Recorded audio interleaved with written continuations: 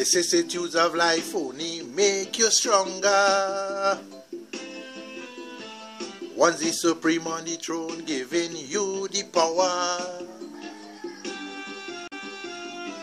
Since the Garden of Eden, mankind is the same.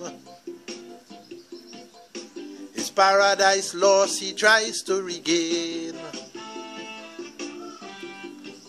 All his ambitions turn to elusive goals. Technology in this strange metaphysic world. Now everywhere is missteps, disasters and wars. As United Nations debate effects and cause.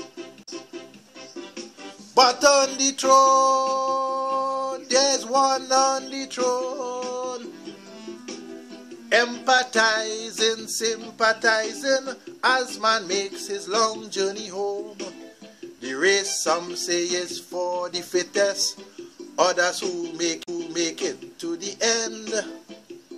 Who could survive this wretchedness, betrayal from family and friend?